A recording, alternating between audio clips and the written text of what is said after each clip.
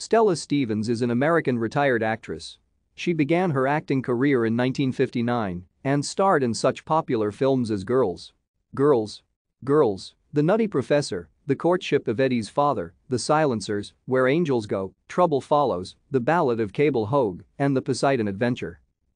Stevens also appeared in numerous television series, miniseries, and movies, including Alfred Hitchcock Presents, Bonanza, The Love Boat, Heart to Heart, Newhart, Murder, She Wrote, Magnum, P.I., Highlander, The Series, and 20 Good Years. In 1960, she won a Golden Globe Award for New Star of the Year, Actress. Stevens has also worked as a film producer, director, and writer. She appeared in 3 Playboy pictorials and was Playmate of the Month for January 1960.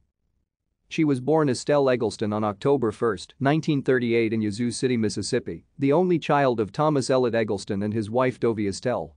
One of her great-grandfathers was Henry Clay Tyler, an early settler from Boston and a jeweler who gave the Yazoo City courthouse cupola its clock. When Stevens was 4, her parents moved to Memphis, Tennessee, where they lived on Carrington Road near Highland Street. Thank you for watching. Like and subscribe if you would like to view more of our videos. Have a nice day.